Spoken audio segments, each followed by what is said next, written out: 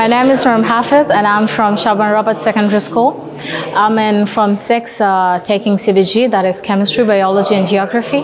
Today, through the SIUK universities, I got to see Aston University, Middlesex University and Yukon University.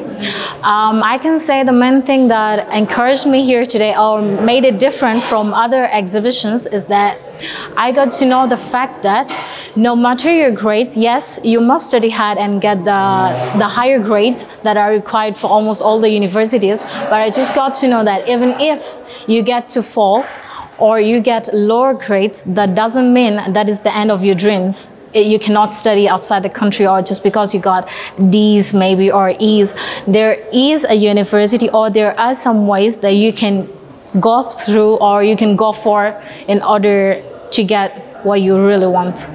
So I wish to study in UK, or I feel that I'll be able to go and study in UK because from now I got the encouragement of getting higher grades or good grades that can help me achieve my dreams by going to study in the universities which help me achieve my goals.